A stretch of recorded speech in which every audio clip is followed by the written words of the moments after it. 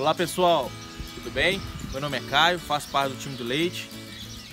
Eu sou Luiz, sou produtor e eu já uso Smartmilk há um tempo, desde quando iniciei o negócio de leite, né? E assim, ser um Smartmilk seria de saber como é que eu iria gerenciar o rebanho, porque através dele você tem identificação de todos os animais, através dele você consegue alimentar todos os eventos que acontecem, reprodutivo, produtivo, de doença, estágio da vaca, produção, e isso vai te dando, vai te orientando para você fazer todas as rotinas importantes, que seriam inseminação, diagnóstico de gestação, calendário sanitário, todos os eventos sanitários, a parte de mudar de categoria, a parte de apartação de lote, né?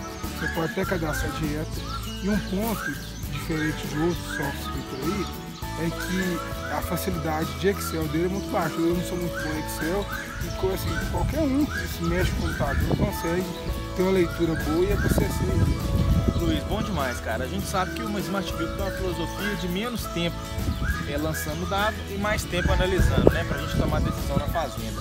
Você consegue, Luiz, trazer pra gente um exemplo de como você faz essa análise através dos relatórios do Smartmilk e como que você toma a decisão no dia a dia, o que vira isso na prática da operação, até para te ajudar na tomada de decisão e também na orientação da equipe e nos desafios do dia a dia da fazenda?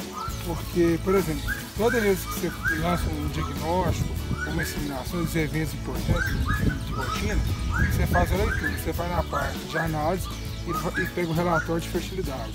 Aí você vai ver como é que está o período de vontade de espera, como é que está a sua taxa de serviço, como é que está o seu período de serviço, como é que está a sua concepção, como é que está a sua taxa de prenhez e o que isso vai impactar no intervalo de parto. Porque qual que é a meta? Você ter vaca parindo todo ano e você ter um DEL de 150 a 180 dias. Aí a vaca tem eficiência para produzir, né?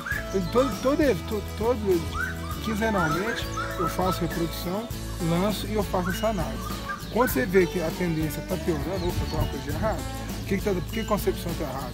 É dieta, protocolo mal feito, inseminação? Ah, mas por que o meu intervalo entre parto está ficando maior? Então você vai gerenciando e tomando decisão antes do intervalo ficar maior. Porque antes a gente tinha o período de serviço mais gestação que a gente media intervalo de parto. Se o intervalo de parto está alto, o DEL vai ficar alto, beleza, e daí? Já está alto. Com o programa a gente consegue ter ações paliativas, prevenir eventuais problemas que na produção de leite o que a gente vê é produtividade. Se você não tiver intervalo de parto curto, na capé de um ano e período de serviço menor, você não vai conseguir, né? Ideal, né? E dias de lactação média de rebanho pequeno, você não vai conseguir ter uma produtividade alta. Então, o primeiro passo é que sem programa é impossível fazer isso, não tem como. E outro ponto é na produtividade. Da gente pegar e ver a curva de produção de leite, né? Através das pesagens, você vai ter um gráfico de dispersão e você vê como é que está a distribuição da produção das vacas em relação à produção e dias de lactação. Aí você vê a curva, opa, meus animais estão ficando com quanto? Ah, eles estão ficando com 90 dias, 100 dias, opa, aí está uma coisa de errado, o pré-parto, pós-parto não está bem feito, tinha que estar ficando com 60, né?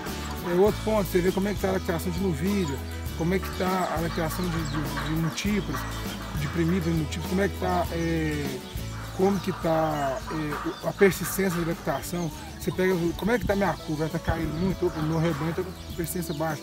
Como é que está, qual que é a média de dias que eu estou secando vacas e com quanto eu estou secando vacas. Assim, essa dinâmica não existe. Você pode montar tanto planilha de Excel, eu tenho tanto de planilha, eu não preciso de software. Não, e o grande lance do Smartmilk é a facilidade. Qualquer pessoa mexe, sabe?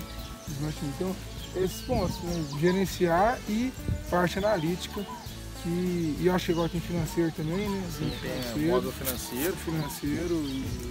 Mas assim, não tem como você gerenciar sem programa. O Smartmilk tem preço, é acessível e é muito fácil de mexer. Então, é o software do leite, né?